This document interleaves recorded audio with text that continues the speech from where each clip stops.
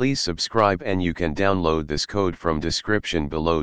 Pascal's triangle is a fascinating mathematical construct that is widely used in various fields, including combinatorics and algebra. In this tutorial, we'll explore how to generate Pascal's triangle using Python and understand its interesting properties. Pascal's triangle is an infinite triangular array of numbers, where each number is the sum of the two numbers directly above it. The triangle starts with a single 1 at the top, and each row is constructed by summing the two numbers above it. The first few rows look like this. Let's implement a Python function to generate Pascal's triangle up to a specified number of rows. We'll use a nested loop to calculate each element based on the rule mentioned earlier. In this example, the generate_Pascal's_triangle function takes the number of rows as an argument and returns a list of lists representing Pascal's triangle.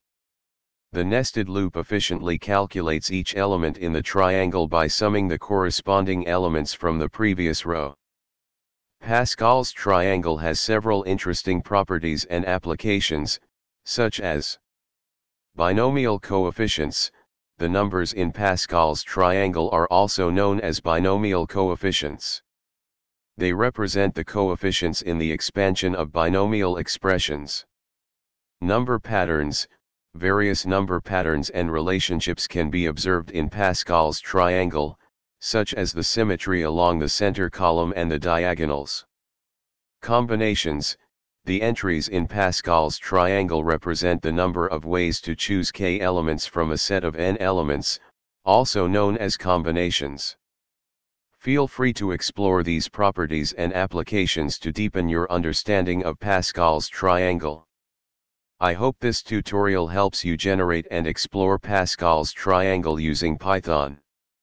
Experiment with different row counts and explore the patterns within the triangle to gain a deeper appreciation for its mathematical significance.